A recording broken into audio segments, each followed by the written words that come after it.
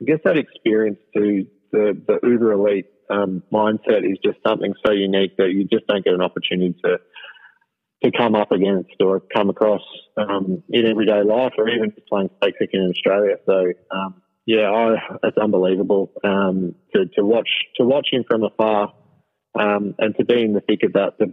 Just a kid from Shepparton who'd never really dreamt of that opportunity was something. It was absolutely amazing. It still sort of gives you shivers with some of those experiences.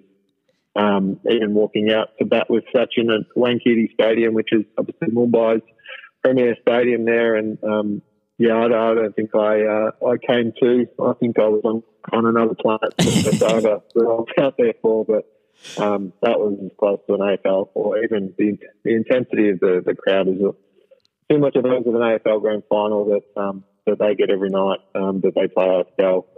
And the IPL has been such a blessing for world cricket, and I just hope that our leagues around the world are able to get into a similar position again post this COVID-19, because it's generating a lot of revenue, and it's obviously trickling down to grassroots cricket as well, which is where we need the most investment moving forward to ensure that cricket stays healthy.